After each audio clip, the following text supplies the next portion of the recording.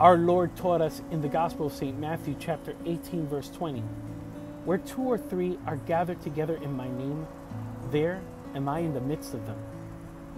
Now, I need you to consider these 3 ideas as part of your spiritual journey as a youth leader or minister when beginning a youth group or strengthening existing youth groups for your parish youth ministry.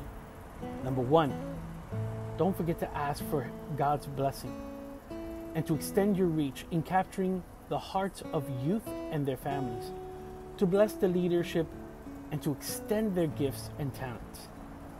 Number 2, ask your parish's patron saint for their intercession and to encourage you to reach youth within the boundaries of your parish.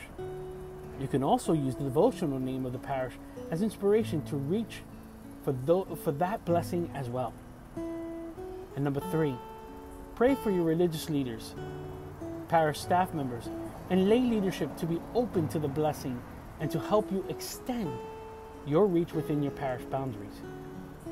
You would be surprised of how our belief in the communion of saints will transform your group and parish life.